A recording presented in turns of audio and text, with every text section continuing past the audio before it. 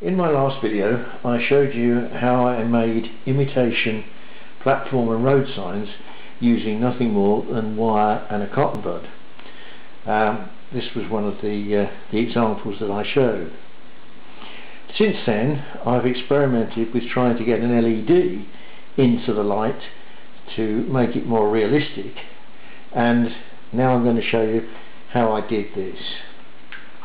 First of all, you'll need either an empty aerosol container or something small, because you'll need to mix in some plaster, polyfiller or similar to make a mould. In my case I used a plastic container so that I could make more than one mould at this time. Also, we will then need some blue tack, a piece there that I've already rolled up, only a small piece, and a piece of cling film, a small piece. That's all that's required. First of all, once you've mixed your filler or your plaster, I used ordinary plaster, you can then, when it goes off, actually using one of my original cotton bud ones with the wire up so that in fact it's sturdy, or you could even simply push a wire up one end into the cotton bud and use an ordinary cotton bud for this purpose. But it makes life a little easier, because the idea is to press out an existing mould, you can see that, into the filler. Slightly bigger is fine. So you've actually made that mould, because the one thing that you can't do is drill out a cotton bud, even if it has been soaked in Copydex or PVA. It just the cotton wool just encircles the drill bit and it all pulls away. So what I'm going to do, as I said, is make these moulds, let them dry off, and then you've got an outline which you then use a piece of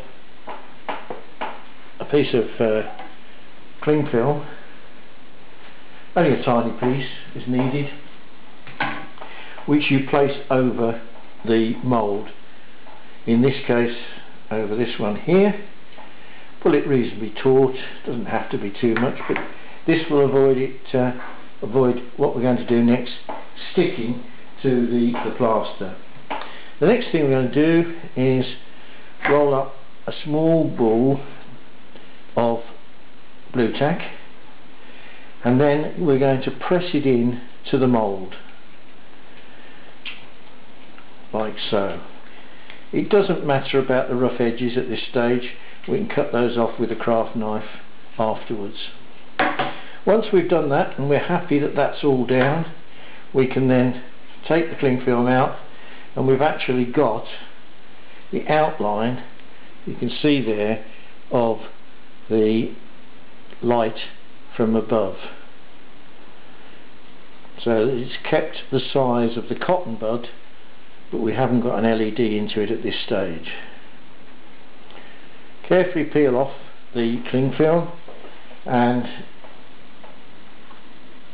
keep the blue tack moulding of your outline of your lamp. You can then take the mould, it's right, cling film goes everywhere and sticks to everything, and with scissors you can actually trim the amount off like this. I would advise you to do this afterwards, but just to show you how that it works, because the next thing we're going to do is actually press an LED into this.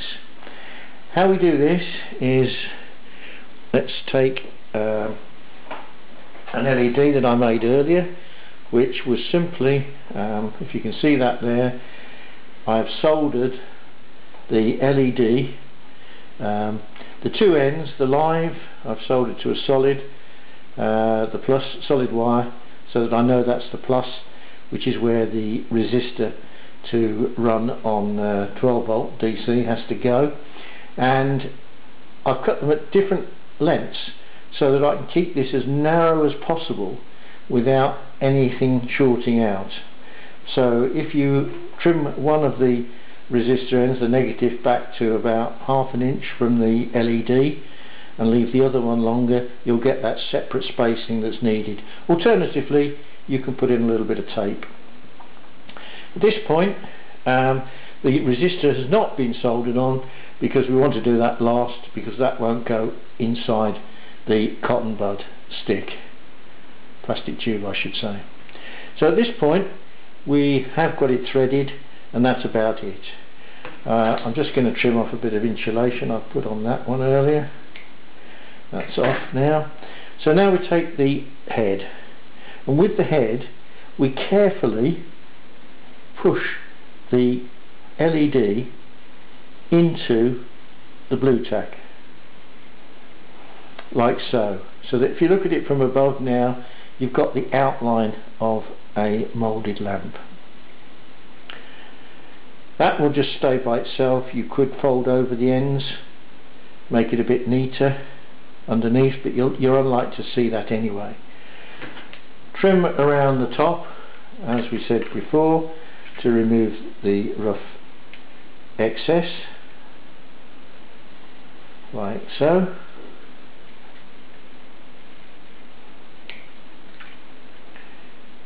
Anything that still seems a bit out, you can just push in if you want to, or you can leave a lip there. Just make it as pliable blue tack, so you can just bend it to any shape, pat it, tap it, etc. So then we've got effectively a finished light. Pull the wire rather through up to the blue tack, and the wire, if you remember from the last video, enables the moulding, which was the cotton bud, to stay in place. Has the same effect now, so I can bend the light with the LED in, push that down, and effectively you've got a lamp with an LED in. The next thing is to drill a hole through the baseboard and then solder the resistor to the solid wire, in this case the green, which will give me the current, and the LED will light up. So again, you can move this around. Once you've got it to the shape that you like, and most of them, because you've used a moulding, will come out very similar. Once you've painted them, and I prefer enamels here because I find the acrylic doesn't stick to the plastic tube. Once you've painted them, then the outside coating of the blue tack becomes quite firm, and is not, well, it can be moved, but it's not that soft. So that's almost a finished article, but I want to show you one here where I've made a street light using exactly the same idea, but I've actually extended, and you can see that, extended the top of the light out, as many street lights are. All that I did there was actually cut a piece off of the cotton bud and threaded what was probably about 3/4 of an inch on first to there, and then the original cotton bud. Again, in this case I've actually now soldered the resistor in line because the hole's big enough to take it, using the wire there as a fitment for the hole. So I've painted this one grey, but there it is, the finished article, which I don't think looks too bad as a street. This shows Mountford Parkway at night. In the yard area there are a couple of yard lights, light in the storage area and also in the offices, and on the platform my new lights, as per the video I've put up on YouTube, made from cotton buds, LEDs and blue tack. The station building, which was converted Backman office block, had a new roof and canopy, and inside there is an LED to light up the photorealistic ticket office.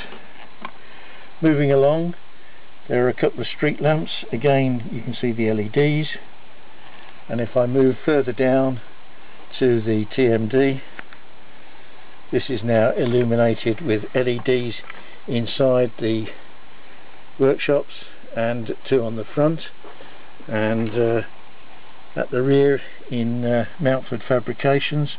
Somebody's still in the office, the light being left on.